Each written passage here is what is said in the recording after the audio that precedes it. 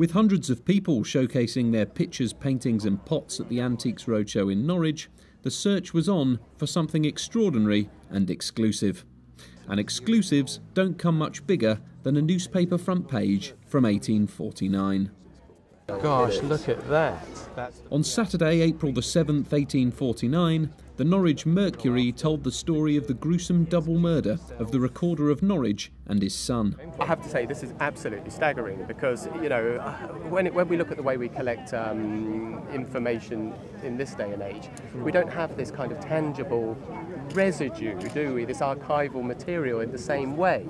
And yet here we have the original hand-cut woodblock that is printed onto this page. That produced that in 1849. The ancient documents are kept in the archives of Archant newspaper, the Eastern Daily Press. And while they impressed the experts, how much is a newspaper from 1849 really worth? In value terms, probably £1,000, £1,500 to a collector, but of course this is archival material, important, local, a great event, and in those terms it's very difficult to actually fix a price on it. It's worth far more to the archive than it is in monetary terms.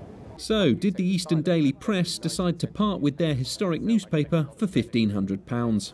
Well, you'll have to wait until the 36th series of Antiques Roadshow to find out.